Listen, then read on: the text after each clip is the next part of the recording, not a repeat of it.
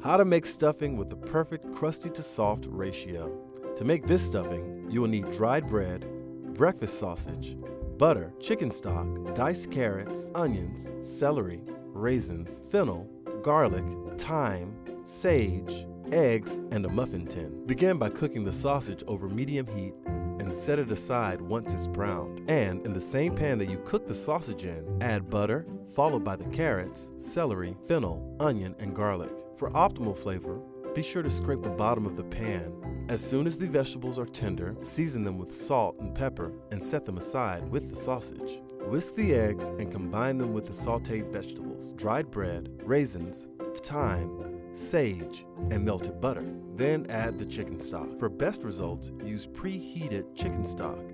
The bread will absorb warm stock more easily than cold stock. Once every piece of bread is saturated with stock, top the stuffing off with salt and pepper and pack it into a greased muffin tin. Baking the stuffing in a muffin tin ensures that each serving has the perfect crusty to soft ratio.